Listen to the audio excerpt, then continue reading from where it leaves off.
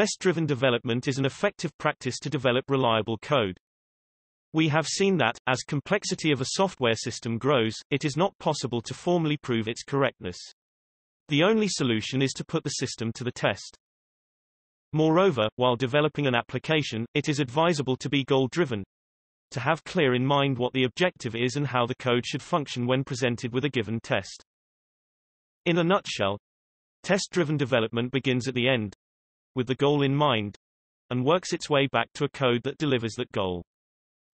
In summary, one first develops a test procedure, and then delivers a piece of code that make the test succeed. To carry out test-driven development, we will rely on package unit test, which is readily available in Python.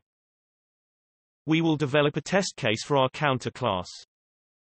Note that normally, one sets up the test case before developing the counter class. Let's create a test folder in package counter package. We include file init.py and a module testcounter.py.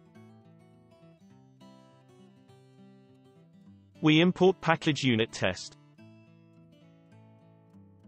We also import counter module, which will contain our class counter. Then we create a class test counter, which will test our counter class.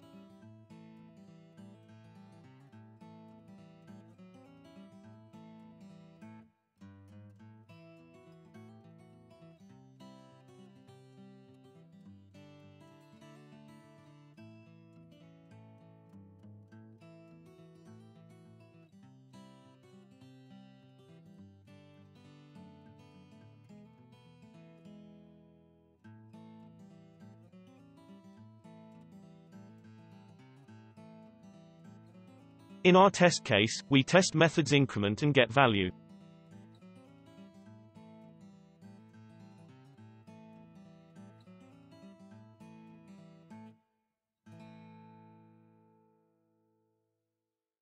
Next, we implement class counter with its two methods increment and get value.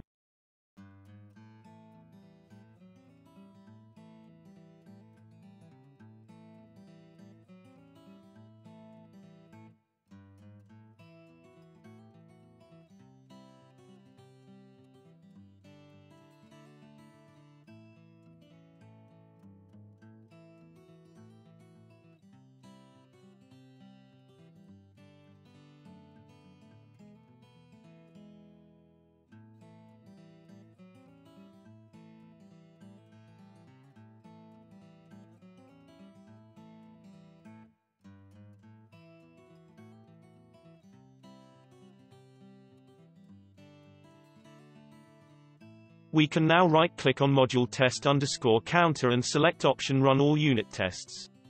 If no test framework has been set up yet, Visual Studio Code will ask you if you want to set up one. Select Enable and configure a test framework, and choose Unit Test as test framework. Choose counter_package directory as the directory containing unit tests. And finally select the pattern to identify test files. In our case test_*.py. Annotations for running tests will appear on the top of relevant classes and test cases. The test framework is now ready to use. If we now run test case testcounter, a failure is observed. Let's view the unit test output. As expected, the failure is due to method increment, which increments by 2 units rather than 1. Let's fix the error in class counter.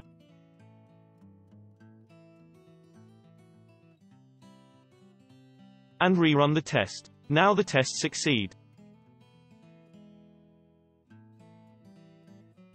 As you modify your code, you should regularly verify that your code keeps passing all tests.